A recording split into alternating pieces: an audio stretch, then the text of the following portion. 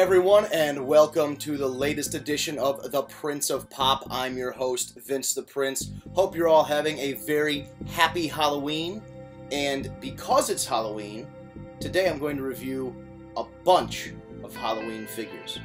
Alright, let's get this guy out of the way. You might recognize Pinhead from Hellraiser. He was one of the Hot Topic blind boxes. I bought 4. I did a live stream here on the channel, and as you know, if you watched that, I got 2.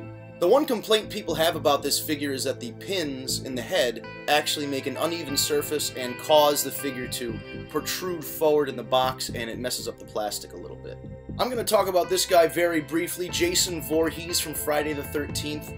Unfortunately, this pop is not particularly original. The mask is great, but if you notice he's got a knife and a jumpsuit, those are exact copies of the Michael Myers from the movie Halloween jumpsuit for that pop, just a different color of it. Now, there is going to be a Freddy vs. Jason 2-pack coming out where it is a completely original Jason Voorhees mold.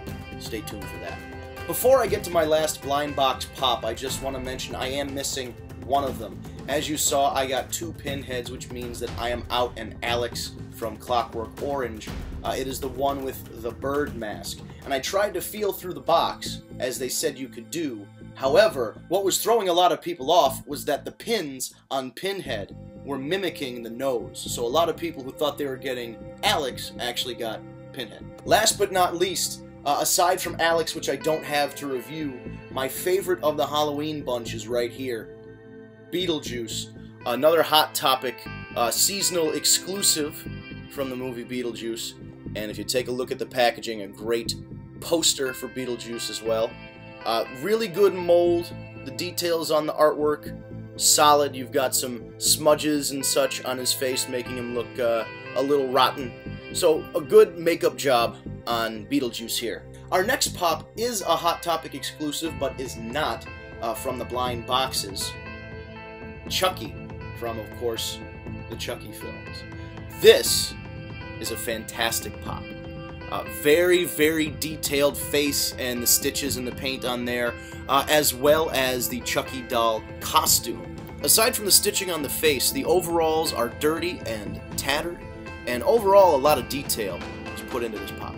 This is the last of the Halloween pops that I purchased at Hot Topic. However, it's not an exclusive. Elvira, Mistress of the Dark. 80s horror scream queen, classic character, and a very good looking pop. There was an exclusive version of this on Funko Shop with a red sparkly dress instead of the black dress. I missed out on purchasing one of those by literally minutes. I hit checkout and it was sold out as I was trying to purchase it. So this one will have to do, but it's a great pop, and honestly, the black dress is more iconic for Elvira. The red dress is nice for an exclusive, but I think if you're truly representing the character of Elvira, it's the black dress. Now you might be wondering why I'm wearing this shirt. There's a very good reason. 4 of the pops that I purchased at Walgreens were not only Halloween exclusives, but Peanuts figures. This here is the Bandit Charlie Brown variant, and I don't recall this from Great Pumpkin Charlie Brown. Maybe I'm mistaken, but I always thought he was just the ghost. Our next pop from the Walgreens set is Lucy Van Pelt in the witch mask.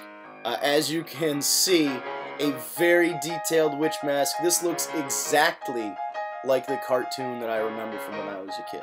The third of the Walgreens exclusives for Halloween was Charlie Brown as a ghost trick-or-treating. Not only does this have the sheet with way too many holes in it, it also has a bag full of rocks. Rats. The final pop in the Walgreens Halloween set is World War I Flying Ace Snoopy. Now this is as iconic as it gets for a Snoopy figure. Most of the time you will see Snoopy either sleeping on top of his house or pretending to be the World War I Flying Ace. And this is the quintessential costume for Snoopy.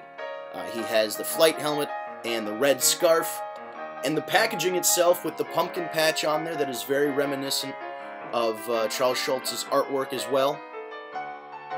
If you're a fan of classic animation like I am, you're going to want to pick up this Walgreens Peanuts set for Halloween, if you can still find it.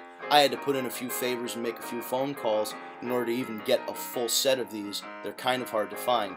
But if you like Snoopy, this is the Snoopy figure to get.